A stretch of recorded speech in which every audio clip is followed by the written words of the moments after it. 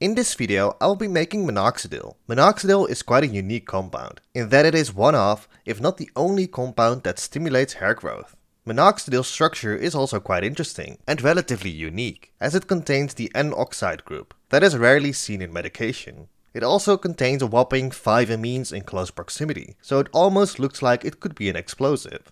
Minoxidil has seen rising popularity in both topical and oral forms for improving hair strength and looks. It is only indicated for head hair, but it is able to strengthen hair all over the body. Medically, it is used as an antihypertensive and vasodilator, but for that, it generally requires higher doses, and seems to be not so common due to available alternatives. Minoxidil on its own is not capable of completely stopping or reversing androgenetic alopecia, aka pattern hair loss, that causes receding hairlines in men and some women. This is because Minoxidil only strengthens and improves the hair, through a yet unknown mechanism, while hair loss is due to the effect of dihydrotestosterone, aka DHT, on the hair follicles. To prevent pattern hair loss, the only working medications are 5-alpha reductase inhibitors, such as finasteride or sometimes the stronger dutasteride. This medication prevents most of the conversion of testosterone to DHT, thereby preventing it from causing hair loss. It cannot bring back already lost hair, which is why it is recommended to start early.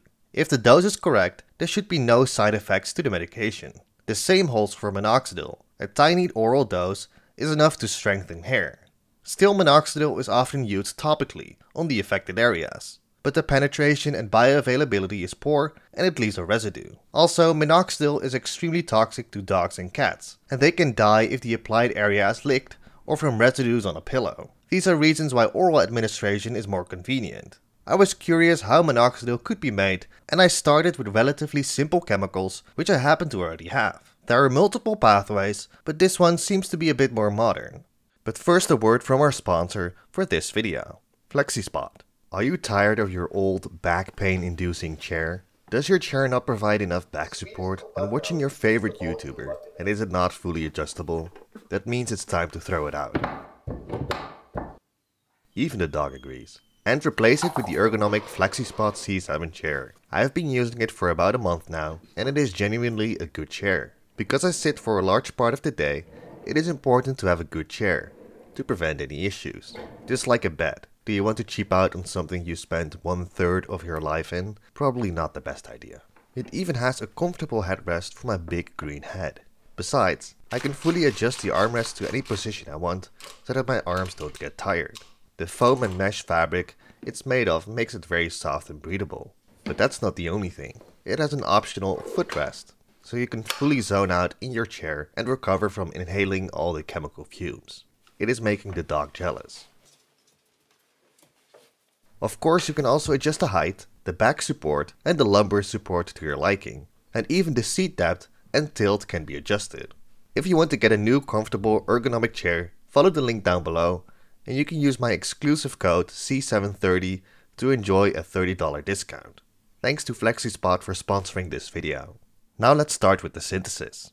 So we start off with some simple beaker chemistry. I set up a large beaker with a stir bar in which I add 500 ml of ethanol as a solvent and reagent. I react it with 32.5 grams of sodium metal, creating a solution of sodium methoxide, which is a strong base, while the formed hydrogen bubbles out. When it's done, it managed to become nearly black, for an unknown reason, but it shouldn't be an issue. I also added back ethanol to about the same volume as the start, as some of it boiled away. Half of this solution I will use now, and the rest for later. So I add half of it to another beaker, add a stir bar, and then 80 grams of the reagent ethyl cyanoacetate, which I happen to have sitting around for many years. And this is all I have left. It reacts quickly to form the sodium salt by taking up an acidic alpha hydrogen, similar to deprotonation of malanates. I mix it around and the reaction should be complete. I set that aside and now take the other half of the sodium methoxide solution. Into this, I add 68.6 grams of the reagent guanidine hydrochloride, simply to deprotonate it and get the free base guanidine. Sodium chloride precipitates from the solution, and I now combine this solution with the other solution, while filtering out some of the sodium chloride through some cotton. However, it wasn't so successful. Either way, it shouldn't matter much if it stays around. When both solutions are fully combined, I heat it to a boil for 2 hours. In this reaction, Ethyl cyanoacetate and guanidine react in the presence of a strong base, giving this 2,4-diamino-6-hydroxypyrimidine. How exactly it proceeds wasn't fully detailed online. However, based on the reagents and the end product, I can theorize a path that it takes. Since we see the formation of the sodium salt of ethyl cyanoacetate, which creates a nucleophile, it is likely to assume it will act as one. Meanwhile, guanidine is quite difficult to deprotonate in comparison. In the product, we see that the carbon of the nitrile ends up inside the ring. This means it must be attacked by a nitrogen of guanidine to give this position. If we consider a deprotonated guanidine, it could attack the nitrile to give the following intermediate. But I would consider it unlikely to happen, as all the ethyl cyanoacetate is already deprotonated, and guanidine likely is not. Instead, the deprotonated ethyl cyanoacetate must act as a nucleophile, and the only way forward is to attack the carbon of guanidine. This creates an intermediate where the nitrile would not end up inside the ring. So it must be that the remaining deprotonated amine attacks the nitrile intermolecularly.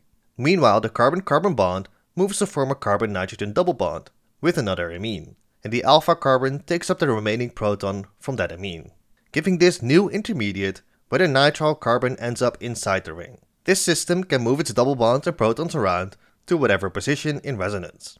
If we consider the deprotonated amine to be the terminal amine, it can cyclize by attacking the ester and kicking off ethoxide, giving back sodium ethoxide.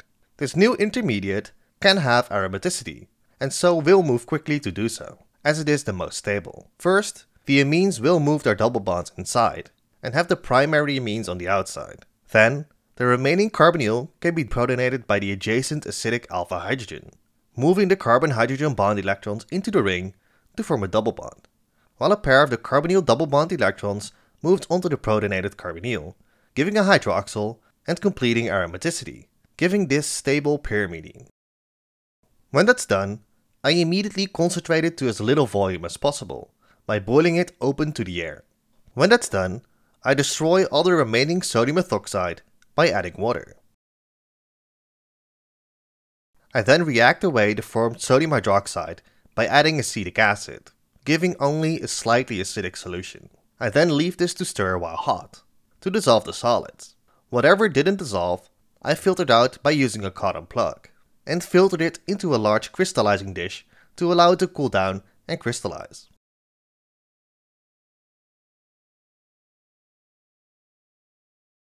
When it has cooled, a bunch of solid has crystallized out that should be mostly the product. I filter part of it to remove most of the liquid and then return all the solid back to the crystallizing dish to do another crystallization, because it looks very dirty.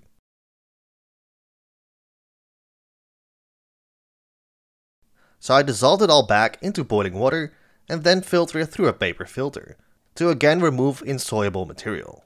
I then allow it to cool down and crystallize again in another dish. It now looks better, and I filter it again to collect the solid. The solid is still very wet, but the compound is very stable, so I can just heat it to above 100°C to dry it out completely. After a while, it became dry and I crushed it all between my fingers. In the end, I am left with 28.2 grams of what seems to be a slightly impure product, which is a yield of 31% and a lot worse than literature. I blame the beakers and the dirty sodium ethoxide. Either way, I can continue with this to the next step. So I have transferred all the material to a flask in a heating mantle, and I add 40 ml of phosphoryl chloride directly on top. In literature they used more than 200 ml, but I'm not going to use and waste so much for this, so this will have to do. I then heat this to reflux temperature and allow it to react for a few hours. In this reaction, phosphoryl chloride reacts with the hydroxyl of the pyrimidine to give the chlorinated derivative.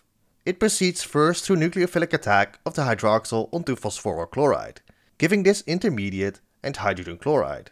How exactly it proceeds further is said to go through multiple complex intermediates, and it seems the reaction mechanism for this specifically isn't known. Either way, it will just give the chlorinated product. When I come back, it looks like tar and it is hopefully finished. So to destroy excess phosphoryl chloride, I add a bunch of water.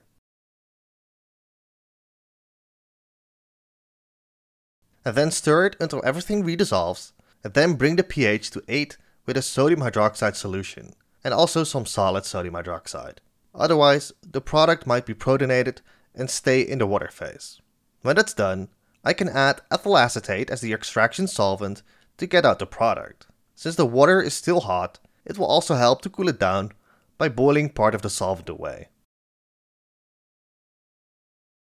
I move the mixture to a separatory funnel and then separate the bottom water layer from the top ethyl acetate layer. I collect the ethyl acetate layer and then return the water layer to the funnel again to extract it once more with ethyl acetate.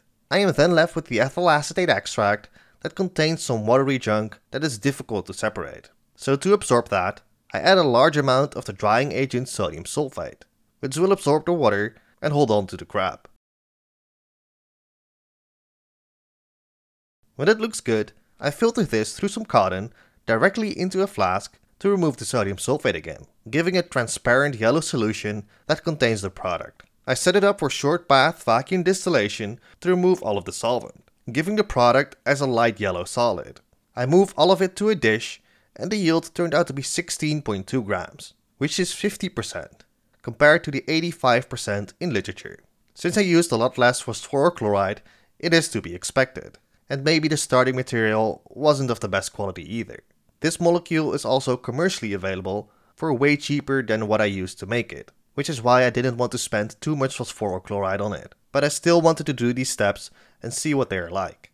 Now moving on to the next step, I add half of the chloropyrimidine product to a large flask and I mix it with 60 ml of ethanol as a solvent.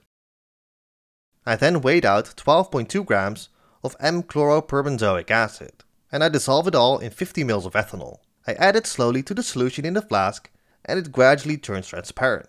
I then let it stir at room temperature for an hour. In this reaction, M-chloroperbenzoic acid oxidizes the pyrimidine nitrogen between the two primary amines to give an N-oxide. How it proceeds is first through nucleophilic attack of the pyrimidine nitrogen onto the peroxy acid, picking up an hydroxyl. This is subsequently deprotonated by the formed benzoate to give the N-oxide. The two adjacent amines have a stabilizing effect on the N-oxide, which is why it prioritizes this nitrogen, and also makes it less likely to happen again on the other nitrogen. When it's finished, it is cloudy, and I make sure to convert the formed chlorobenzoic acid to its sodium salt form by adding 22 ml of an aqueous 6 molar sodium hydroxide solution. It then turns transparent again, and I set it up for short bath vacuum distillation to remove all of the solvents. I then add back a small amount of ethanol to stir it loose and wash the solid with. I filtered this with vacuum filtration through a filter paper, and I washed it twice more with some ethanol. I am then left with a yellow solid. It is still slightly wet, so it gives a weight of 10.9 grams and a yield of 123%. It doesn't have to be completely dry, so the real yield will remain unknown. I forward all of the material to the final reaction, where I make minoxidil. To the material, I add an excess of the base and reagent piperidine, around 50 ml. I then attach a condenser and heat it to a reflux, and I leave that overnight. In this reaction, piperidine reacts with the chloropyrimidine to give minoxidil. In this case, the reaction only proceeds at reflux temperatures and a fair amount of time after we have done the N-oxidation. If we would try this before the N-oxidation, it would fail, as the hetero cycle would be too deactivated. How it proceeds is first through nucleophilic attack of piperidine onto the carbon adjacent to the chlorine, pushing a pair of carbon-nitrogen bond electrons onto the nitrogen.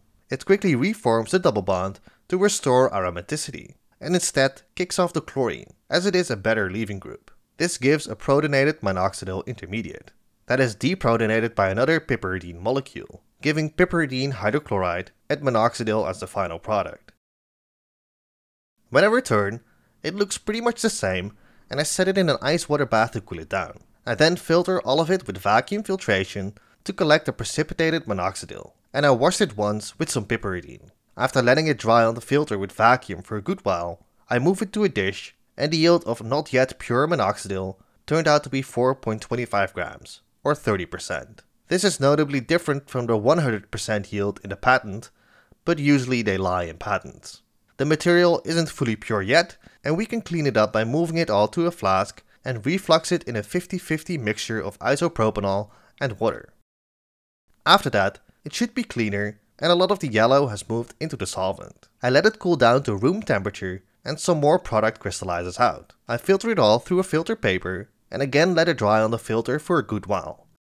I move it all to a small dish again and heated it to about 6 cc to drive off more of the solvent. It deflates a lot, and the weight after purification is 2.3 grams, which is 54% of the original. Now to see if it is really minoxidil, I can simply compare it to commercial minoxidil in topical hair growth sprays, which should just contain minoxidil together with the solvents ethanol and propylene glycol. To compare them, I can just use thin layer chromatography, or TLC for short, which will separate components based on their polarity, and show me if there is a compound with similar polarity in here, which must be minoxidil. The size of the spots are different because I didn't put on the same amount on the plate. Also, because the standard contains some of the solvent propylene glycol, which barely evaporates from the plate, it causes an increase in polarity for this lane only, and pushes the spots further up. So it's clear that it helped the standard spot travel slightly farther. Either way, the position of the spot matches the travel distance in literature, which is why I used this specific eluent, and it is also similar enough to the standard. So it's an easy and cheap method to pretty much verify that I have minoxidil. That was it. See ya.